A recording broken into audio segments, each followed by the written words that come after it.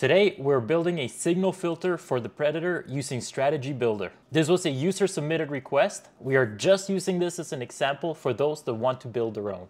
A free trial for this and much more can be found on the Discord, links down below. But without wasting any more time, let's get into it. To get things started, we're heading over to our Strategy Builder.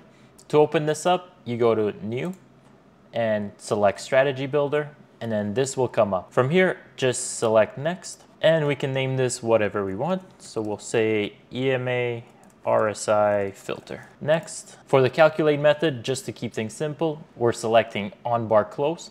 This just means that it's only going to calculate once when the bar closes. For additional data, we don't need it because we're sticking to one time frame. So let's just skip this part. Our inputs and variables, this is where we can customize our settings inside the strategy.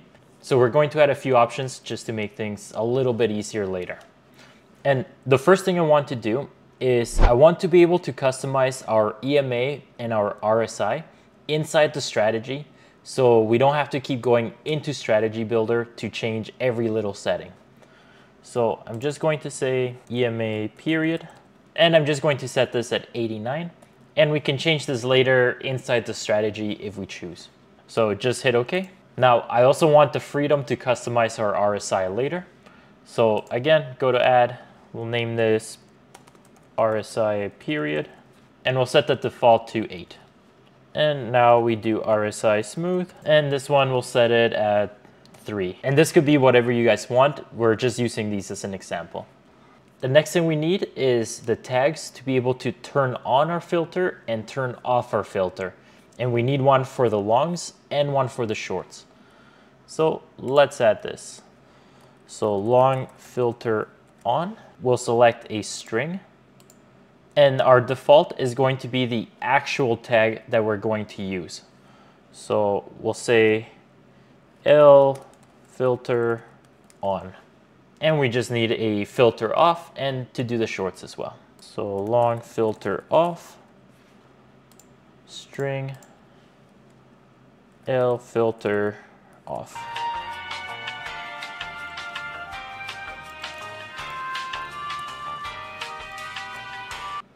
So now that we have the tags that we're going to use inside the Predator to turn our filter on and off, and now we're also going to add an extra variable. And this is just going to be something we use in order to make sure we're only creating one signal per direction.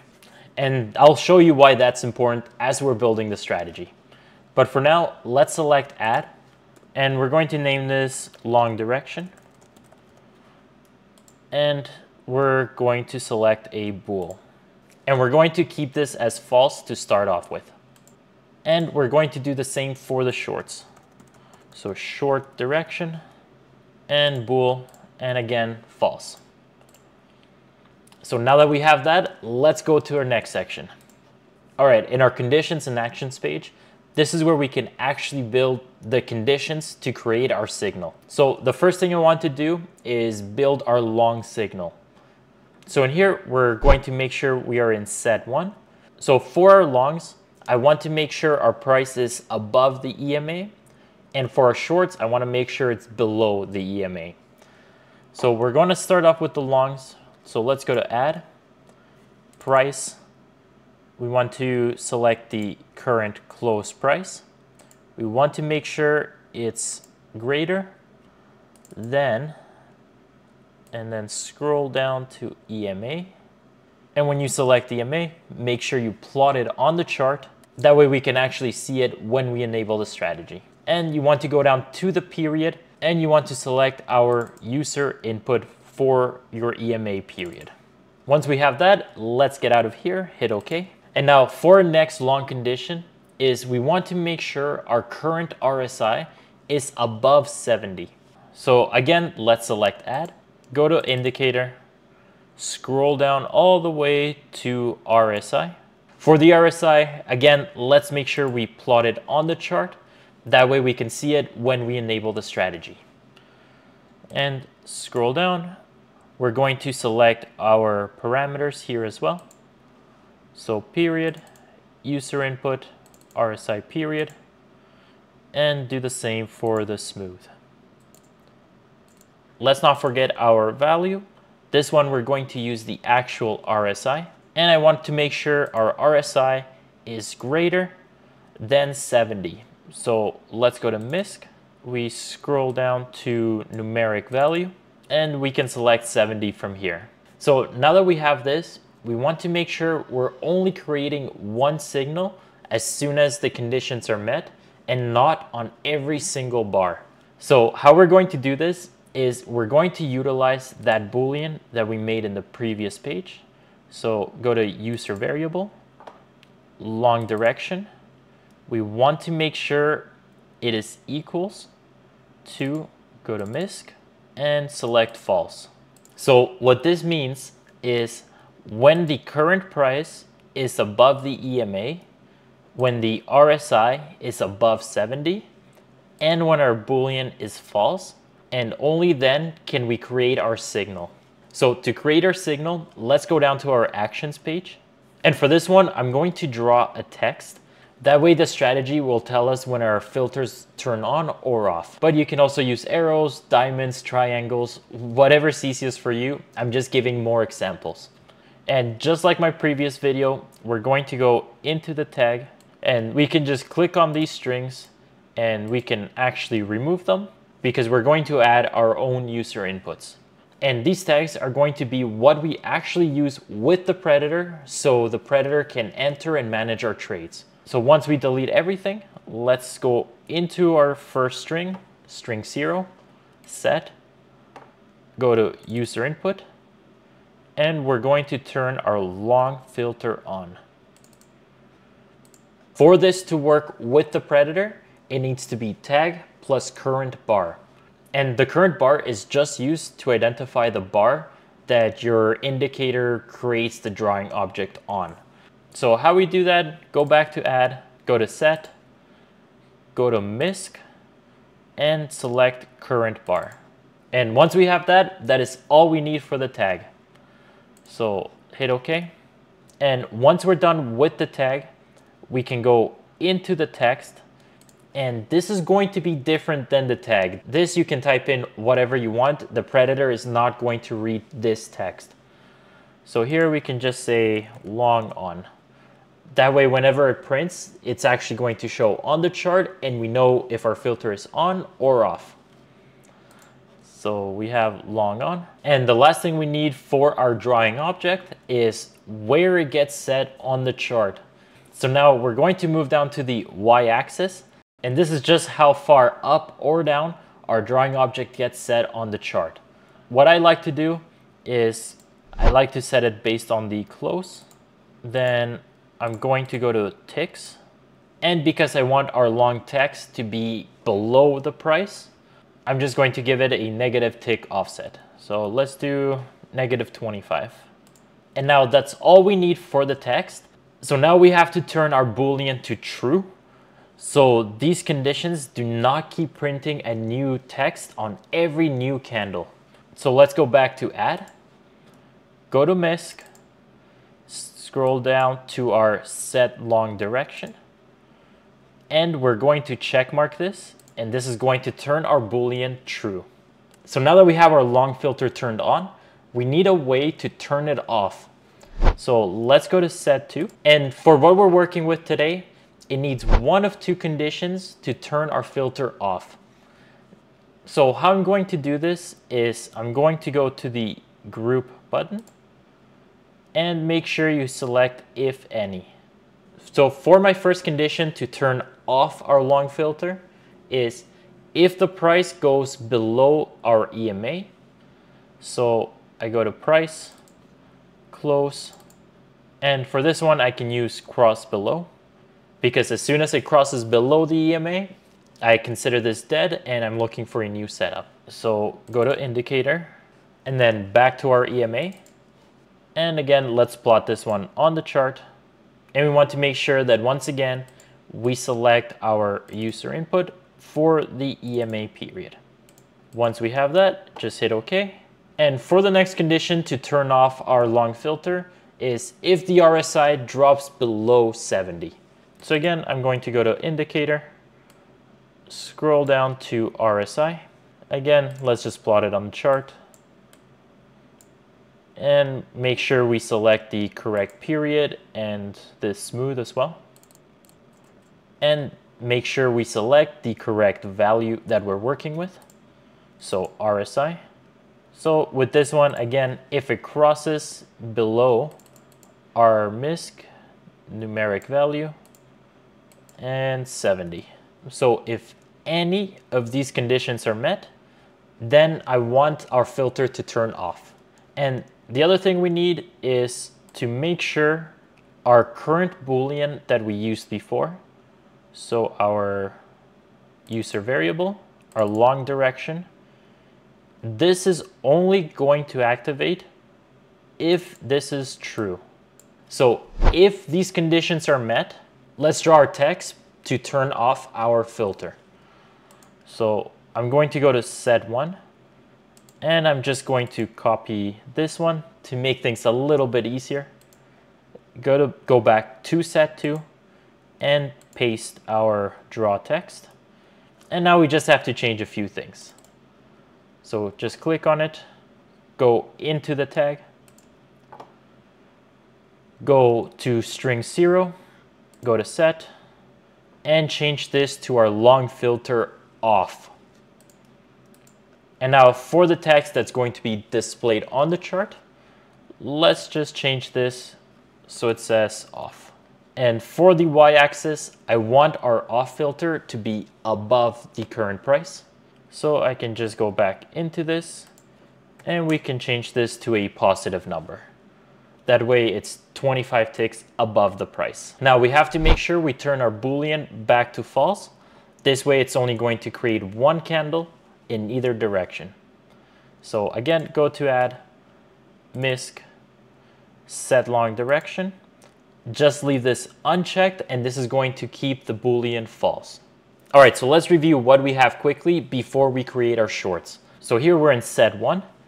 If the current price is above the EMA, and if the RSI is above 70, and if our current direction is false, meaning it hasn't detected a long filter yet, then it creates a text that the Predator is going to read, and it's going to turn our direction to true. Then once our condition is true, if it detects any one of these conditions, either the RSI goes back below or the EMA goes back below, it's going to draw another text to turn our filter off, and it's also going to turn our direction back to false. So our set 1 can start looking for another setup. So that's pretty much all we need for the longs. Now let's create the shorts quickly and load this on the chart so we can see how it works. So easiest way to do that is I like to just right click on it and make a copy. Now you're going to see set 3. And all we have to do is go into each setting and do the opposite. So if our close is less than the EMA, and everything should be on there already, or if the RSI is less than, and for this one I want to do 30 for the shorts, and if our long direction, make sure to switch this to the short direction now. So if this is false, then we can create a text. So let's change this tag. Let's do a short filter on, and let's change the text to say short on. For the y-axis, I want to make sure our short on is above our current price. So let's do a positive ticks, select OK. And for the last thing, change our long direction to short direction and make sure you select it to make it true. Now set 3 is the exact same as set 1, just flipped over to the short side. Now we're going to do the same for set number 2. We're going to copy it to make set number 4. And just like the previous set, we're going to flip everything. So cross below is going to change to cross above. And for the RSI, again, cross above and change this to 30. Hit OK. And again, make sure you change your long booleans to short booleans. And our draw text, now we want to change this to short off. And our text will say the same, short off. And we want this displayed underneath our current price. So again, negative ticks for this one. And last but not least, our long Boolean gets set to a short Boolean. And that should be all we need for this example. You don't need to set any stops. You don't need to set any targets because the Predator is going to pick up on these signals and it's going to enter and manage your order. So once we have this, just hit compile. Now that we have that, let's load it onto our chart so we can see what we're working with. So right click, go to strategies. And now we want to find our EMA RSI filter. Here you're going to find our EMA period, the RSI we're working with, and all of our tags. So let's hit apply, enable this, and now you're going to see anytime our filters got turned on or they got turned off. So here it turns on, turns off. Here we turned on, turned back off. So here we have all of our short conditions. Okay, it seems to be working. So yeah, it seems to be working pretty well. Just when it's above the EMA, it's turning on. When it's below, it turns on to the short. Now, I go through this every single signal video, but I'm going to go over it again, is we always need to make sure we select the correct tag. So here we have our tag with a little space. So that means when we're inputting these into the Predator, we need to add this little space at the end. So it's going to be our tag and then little space bar at the end. I'm going to show you how to do that just now. Just keep in mind S filter on, S filter off, and L filter on, L filter off. So let's go into the Predator. We're almost done. I'm going to select the show historical trades just so we can see them quickly, but I recommend turning this off while live trading, or else it could use up a lot more resources.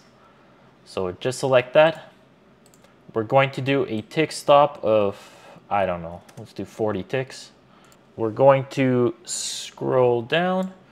We're going to do a final profit of, let's do 100 ticks with a trail stop that follows each new candle, and that can start after 10 ticks.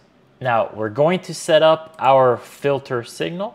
So go to custom signal, go to filter signal. So remember L filter on with a little space at the end, L filter off with a space at the end. If your indicator does not have the space, you don't need to add this space. It's just if you have the space at the end. So S filter on, S filter off. Now that we have our filters, let's go to our built-in auto entries. For this one, let's select engulf or whatever one you're using. I want to trade engulfing, and I also want to color the engulfing candles. So everything looks okay. Let's hit apply. Now that it's enabled, we're going to look up here to the new validation system, and it's going to show us if the tag that we put into the Predator is actually showing up as a valid tag. So we can see our longs have a check mark. That means the tag is okay and it's actually reading that tag.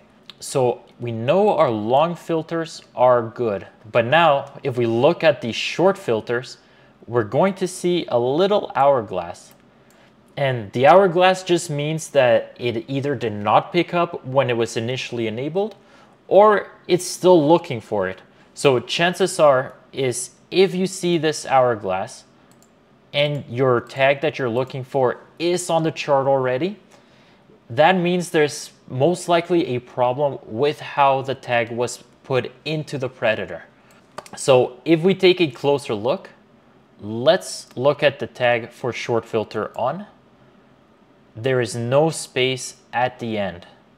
So if we go into the short on, there is supposed to be a space between the on and the number. Here, if we compare the shorts to the longs, there is a space at the longs, so it's a check mark. No space with the short, so there's no check mark. And if we look at the short filter off, we can see we have a lowercase f. So let's get out of here and go back into the Predator. Scroll down and we're going to fix the short filter off, add a space, and the short filter on, add a space there as well. Now hit apply, let's enable again. And now we can see we have all of our check marks are okay, and it's actually taking trades. So here we can see where it entered, where it took it out. So looking pretty okay so far. We should probably do a high fill resolution if you're doing historical backtest. But the best way to actually test is to actually play it on either playback or run it on a sim. So I'm just going to hit play so we can see it function really quick. So we're looking for an engulfing bar. Here we were looking for an engulfing bar once our short filter got turned on. So it turned on. And now it's just trailing our stop. That's fine. So again, you can see our filters if they're on or off up here. Order submitted. So now it's just trailing, okay. Order submitted.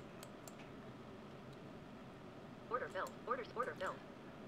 Filled. All right, so I think I'm going to pause it there. I think we all kind of get the idea. It turns on or off. And the last thing I want to actually talk about on top of this new validation system is if you want to turn on your filter manually just for the signals, you can just click on the button and it's going to activate it manually, or you can turn it on, whatever you want. Otherwise, it's just going to run automatic.